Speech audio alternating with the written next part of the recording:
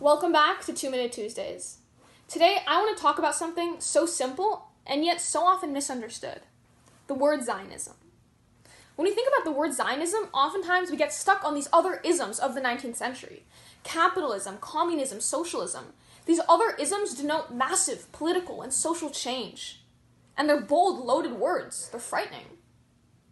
And we think about Zionism in that same lens, as if it were simply some new, frightening, crazy political movement of the 19th century, when this is simply not the case. The idea of Zion, of Jerusalem, the desire for the Jewish people to return to their homeland, to return to their indigenous land, is as old as the Jewish people themselves. It's thousands of years old.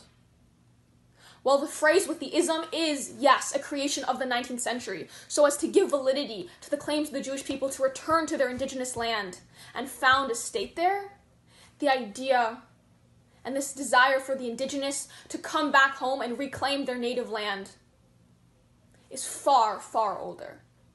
And to simply think of it as an ism is a disservice to history itself. What is Zionism? In short, it is the triumph of the indigenous over the colonizer. For thousands of years, the Jewish people have been colonized by foreign powers.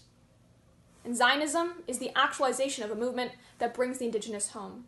And to me, that's a beautiful thing.